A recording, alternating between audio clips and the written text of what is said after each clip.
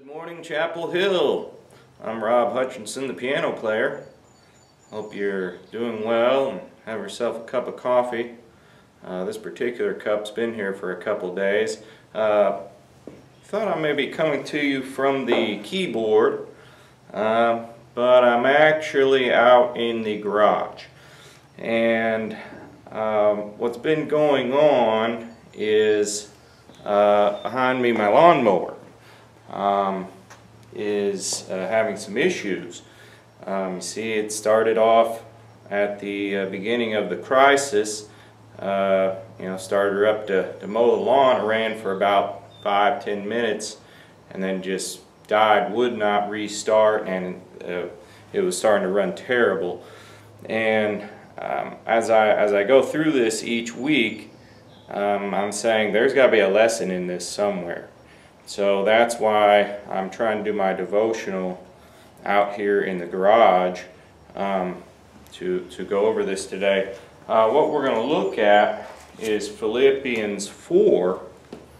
Let's start reading Philippians 4 verses 4. Rejoice in the Lord always. I will say it again, rejoice. Let your gentleness be evident to all. The Lord is near. Do not be anxious about anything, but in everything, by prayer and petition, with thanksgiving, present your requests to God, and the peace of God, which transcends all understanding, will guard your hearts and your minds in Christ Jesus. Anxious about everything. I know I've had some of that going on, whether it be the kids driving us nuts, or the coronavirus, or hands washing, sanitizing, putting masks on. Boy, it's easy to get anxious and kind of unsettled during this pandemic. But this is just a reminder to all of us. God's saying, don't be anxious about anything, but in everything, with thanksgiving, present your request to God, and the peace of God, which transcends all understanding. There it is again. Mike's talked about that several times. The peace of God that passes all understanding will guard your hearts and minds in Christ Jesus. Finally, brothers, whatever is true, noble, right, pure, admirable, lovely, if anything is excellent or praiseworthy, think about such things.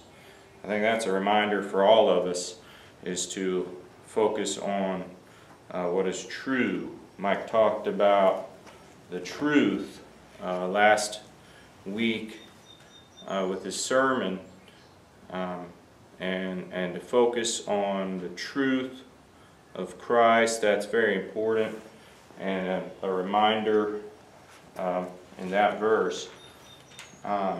This mower is, in a lot of ways, has been tricky to work on. Of course, I started off with, we just need to change the oil. Okay, done it. Okay, change the spark plugs. Oh, got that done. Did you change the air filter? Well, changed it last year. Does it need changed every year? Did you do this? Did you do that? I mean, I have, and every week has gone like this. Of course, I could have taken it into the dealer and then been looking at $500 to $1,000 in repair on paying for something that might be a very, very simple thing. So, hey, what else am I doing right? I'm stuck at home. Might as well jump on YouTube, try to get this thing fixed on my own here. And this being anxious about everything is really speaking to me. And then let's move over here to the other side of the page. Take a look at verse 10. Or actually skip over to verse 12. I know what it is to be in need, and I know what it is to have plenty.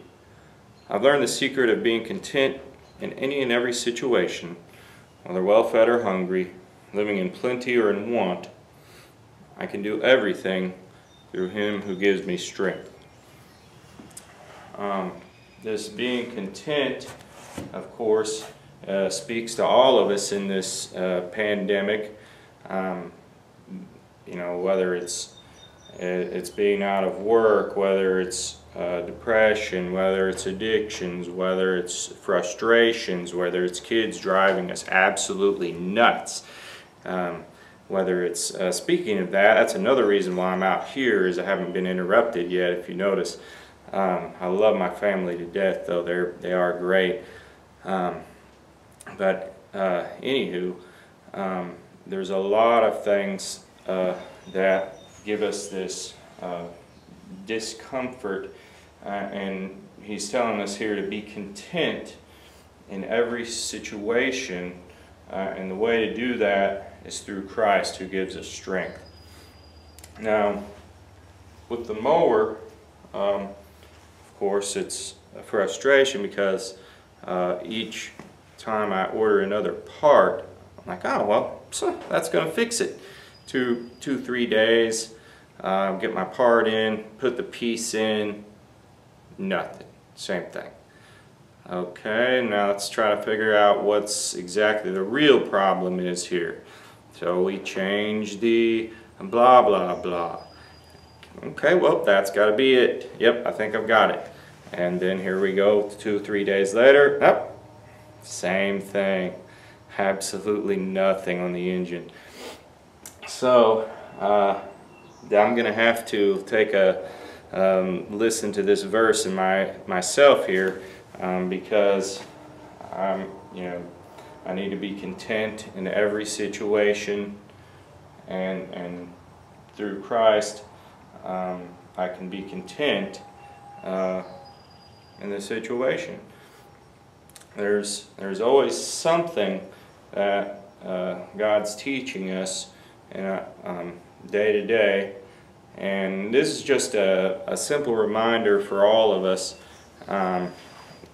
about these verses in Philippians 4. Just for comedy's sakes, here's what I'm down to at this point. Of course, I don't really know exactly what the problem is, but I'm going to be content in whatever happens here when I've cleaned off my valves and those items, and who knows, I may eventually be down at the shop getting this thing done, but I'm going to be content. I'm going to trust Jesus, and let's go ahead and pray this morning.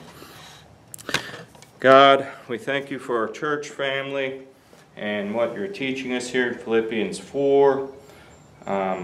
Ask that You be with the leaders of our country, leaders of our states, leaders of our church, be with Pastor Mike, be with our church family.